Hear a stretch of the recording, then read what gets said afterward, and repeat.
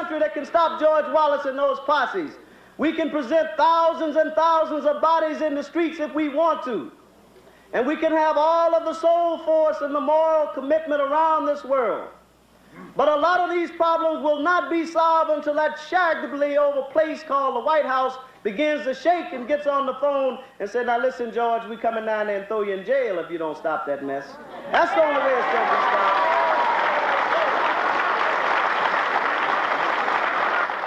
It's not just the sheriff of this county or the mayor or the police commissioner or George Wallace. This problem goes to the very bottom of the United States. And you know, I said it today and I will say it again. If we can't sit at the table, let's knock the legs off. Excuse me. Gloria Richardson, also known as Glorious Gloria.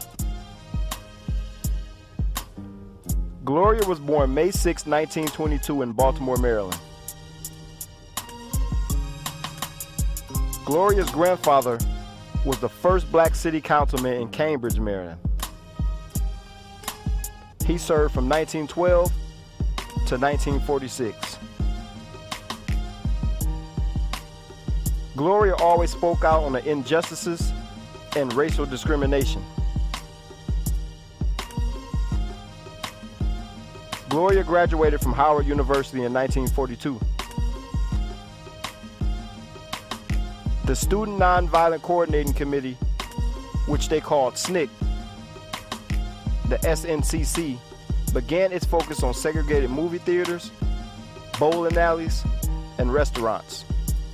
Although Gloria was part of the SNCC, she did not agree with the nonviolent rules. Gloria was never the turn the other cheek type. In 1962, she joined the CNAC, the Cambridge Nonviolent Action Committee. In June of '63,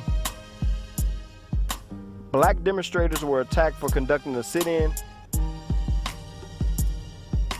and the general of the National Guard announced that there would be some changes.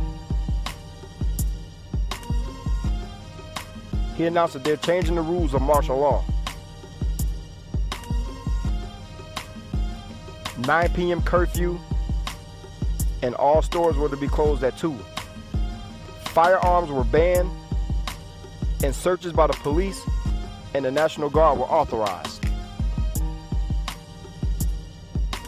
Around 8:30 p.m. of that night, about 250 African Americans staged the Freedom Walk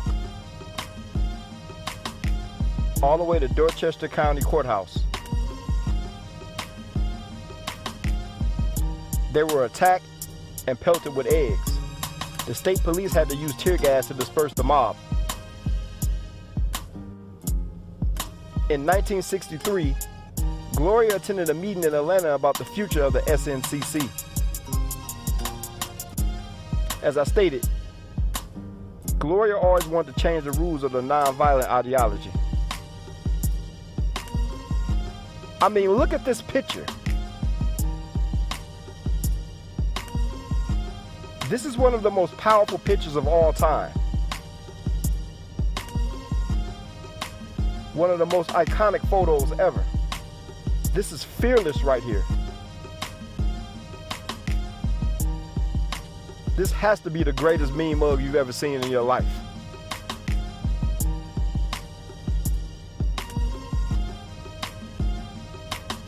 They say a picture says 1,000 words.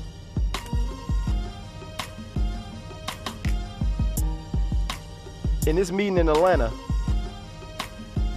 some of the most powerful leaders of that era were present. Stokely Carmichael, Ella Baker, John Lewis, Bob Moses. In a sit-in 1963, JFK called Gloria and for the locals to stop immediately.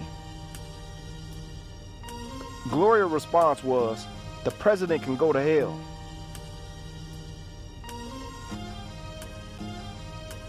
Gloria is one of our greatest leaders of all time, and another one of our forgotten heroes.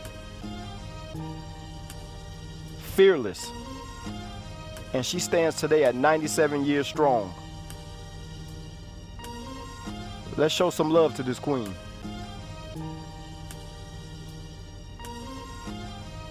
Thank you for watching. Make sure you subscribe, make sure you thumbs up, and make sure you hit the notification bell. The microwave, because one,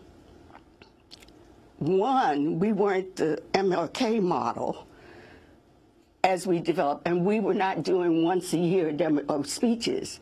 It was a daily kind of thing for almost a year and a half. We were just showing a picture of you, a famous picture of you pushing the, right next to the bayonet of the national. Oh, yes. They were trying to, he was going to stab me, so I had to push it. But anyhow, and that came because we weren't supposed to be demonstrating. We were out there to demonstrate. And we had been at a little shoe shine shop with General Gelston, with him trying to tell us no, and we're trying to say yes, we're going to do it, when a whole lot of, we thought they were bullets. I don't know what he thought. He may have known what it was, but it happened to be tear gas. But when I rushed out, and all the people were in the street, and then this guy started coming toward me, and I thought, he's got to be crazy. And I don't even know why I pushed the gun, but I know I was furious at that time. But so back the microwave, because one, we weren't the MLK model as we developed, and we were not doing once a year speeches. It was a daily kind of thing for almost a year and a half. We were just showing a picture of you, a famous picture of you pushing the, right next to the bayonet of the national. Oh, yes. They were trying to, he was going to stab me, so I had to push it.